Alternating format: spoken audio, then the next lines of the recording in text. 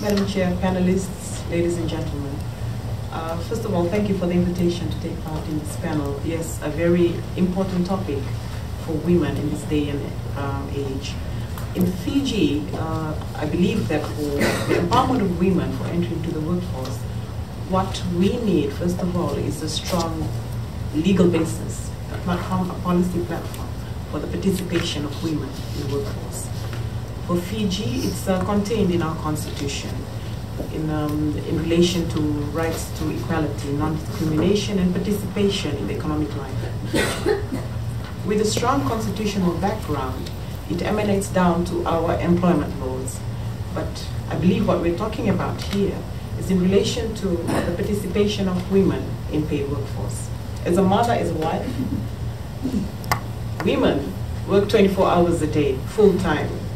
But when we talk about paid employment, though, the story changes a bit. What we see as barriers to women's participation in the world of work is not only structural, but is more social for a patriarchal society like Fiji.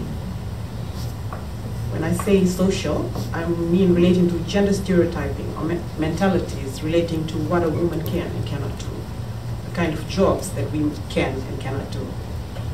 One of the strongest platforms for meaningful participation is accessible and affordable education, I believe. In Fiji, we have this in relation to the provision of free education for primary and secondary school. And when it comes to tertiary education, there is a scholarship scheme which is merit-based. And for those students who do not meet this merit test, they're eligible for very low interest loans from government to basically take up any form of tertiary education they wish to. So, but when we look at statistics, it reveals that at primary level, there are more males getting enrolled in school rather than females. But when we look at high school statistics, it changes. More females make it to high school than males. At tertiary level, there are more male graduates from trade certificates and diplomas. This would include electrical, mechanical, and other labor-intensive qualifications. Women graduates in this area account for around 30%. But when it comes to university degrees, more females than males get that qualification. Males in universities graduating account for around 30% of graduates. More women join the white-collar workforce, and I'm talking about the biggest employer in Fiji, government. More males join the labor-intensive workforce. No surprises given the trend that we have. But when it comes to the corporate ladder, the story changes yet again. More males make it to the upper rungs of the ladder than females. Disparate access to the informal networks available to men in a workplace, for example. We have what we call talanoa sessions. Talanoa in my native tongue is a chat session. You'd have this in workplaces, and it's usually mentored by men, which is basically where women may not feel comfortable in taking part in these sessions, or there's the role of caregiver waiting for the woman at home. Accesses to such networks do come into play in relation to the meaningful participation of women in the workplace. Other barriers relating to women, gender-based violence, another very marked barrier for meaningful participation in the workforce. Statistics in Fiji and in the Pacific are quite high in relation to gender-based violence. In fact, our Prime Minister calls it a national shame.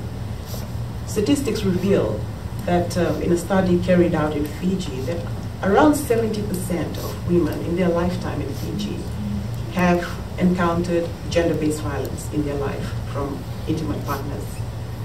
To encourage women then to enter into entrepreneurship, government invests quite heavily in microfinance projects for women to empower them, to assist them in making their livelihoods. the success of this, I think, rests a lot on the fact that with microfinance projects, women are able to determine their own work conditions. It gives them the flexibility to look after their primary role as caregiver, where most women are currently employed. And it also assists them in contributing meaningfully to the livelihood of their families. For women in the workforce, gender-sensitized leadership is very important. To take an example, in Fiji, in the past few months, a chief executive officer of a publicly listed company came out and stated that he wanted to see at least one woman on each and every board of the subsidiary companies of the company that he led. And this he achieved. This he achieved. Male leadership, recognizing the merit and the contribution of women in the economy. Another example, the governor of our Reserve Bank has publicly stated, calling on corporate bodies to get women to sit on corporate boards. And my favorite example, our own Prime Minister. The reason why I'm here today as a politician, as a minister, was because our Prime Minister invited me to campaign with him, to stand with him in his party, and he told me because he wanted to see more women in Parliament. So I think, apart from policy, a strong policy platform, structural barriers that are there can be strongly addressed through the participation of men, advocacy, awareness of males in leadership, to take forth policies that would create an enabling environment for the meaningful participation of women in the workforce. Thank you. Can I say thank you so much for your comments, Minister, but in particular I think your opening statement, which everybody here would agree with. Women do indeed, because of the nature of the caring role, work 24 hours a day.